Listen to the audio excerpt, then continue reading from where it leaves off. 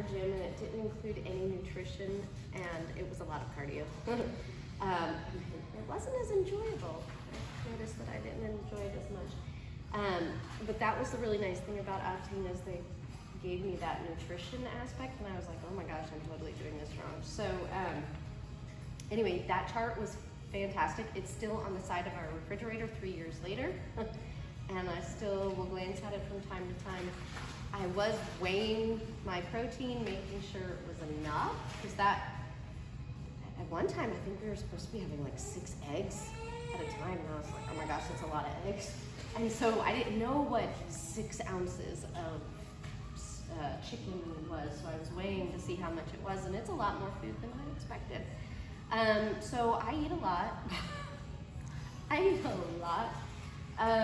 So for breakfast, since we were just talking about breakfast, I always have egg white omelet with a lot of kale, and then for my carbs, I have like cherry tomatoes and squash or zucchini, little bits cut up in there. I also put in shallots or onions in my. This is in your omelet? This is all in my omelet, yeah.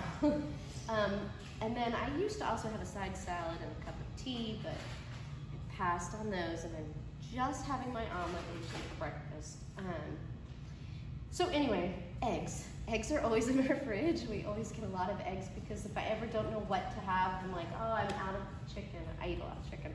Or out of whatever protein. As long as I have eggs, I'll just make myself an omelet or boil some eggs. It's like a really easy, quick You just egg whites, or do you have whole egg? I generally don't have the whole egg. I just eat the whites. Why is that? Because I'll get my fat.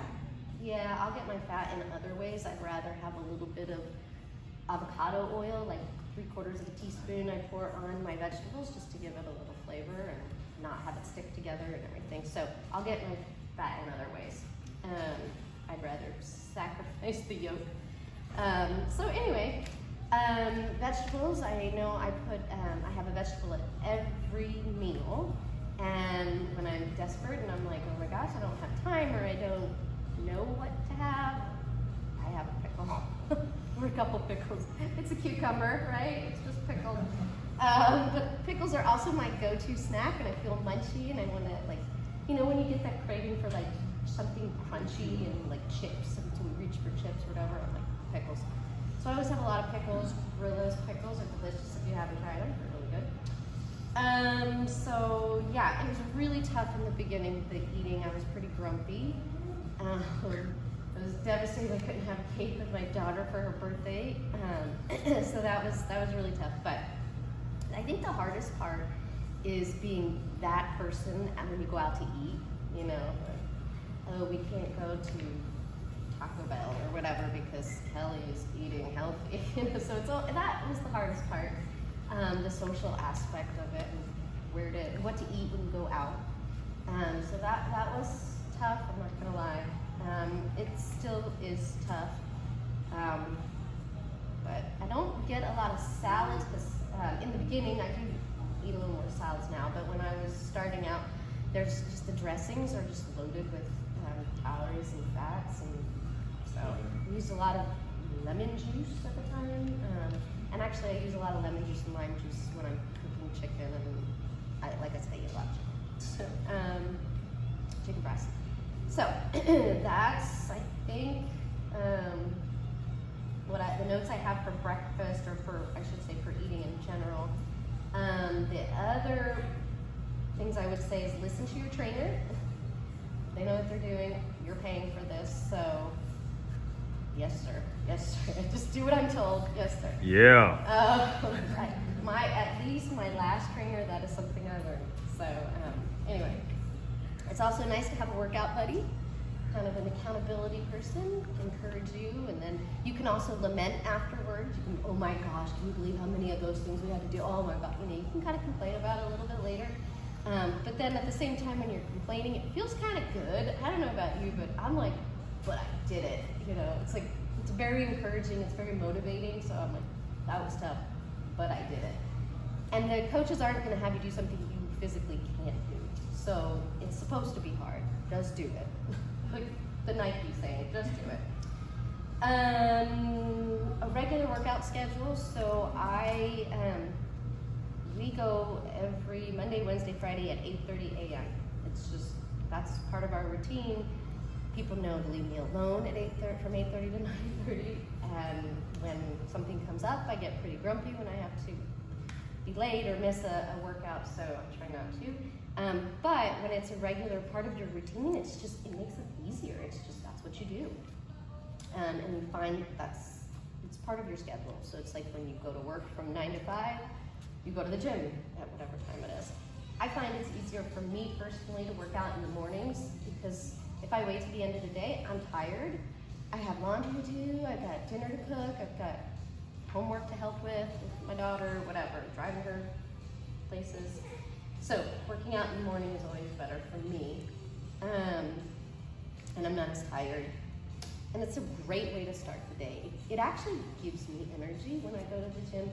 And actually, my profession is a psychologist, and I just went to a conference, and they talked about a study that was done, and I'm gonna have to go back and pull up my notes and find the study. I don't know if you've heard of it, Maria, but it was, they gave some people medication, antidepressants for depression, and then some people they had on a strict exercise routine, and the results were the same. So I was like, wow, I believe it, because I feel really good when I come to the gym. It is, my mood changes. Chad will even say, oh God, just go to the gym, you're just go. And I feel better, I do. So anyway, what else? MyZone.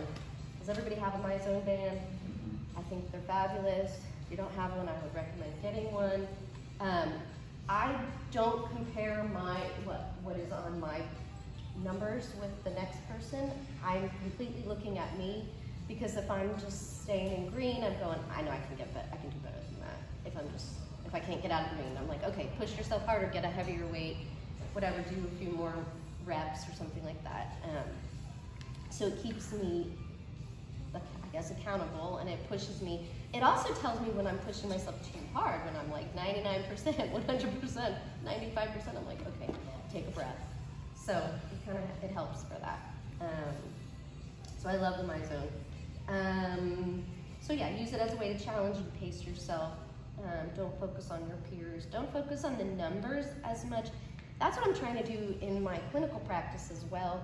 Just not necessarily focusing on the outcome, but the effort. So I work with a lot of kids with self-esteem issues, and I feel like it's counterproductive to always be like, oh, but you look so great, oh, but you're so cute, or you're, and giving all these compliments. Instead, what I'm trying to do is compliment effort.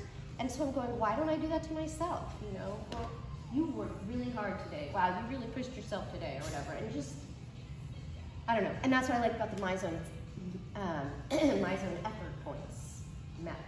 So, so focus on your efforts. That was really good, right? I thought that was a good point. Yeah, very good point.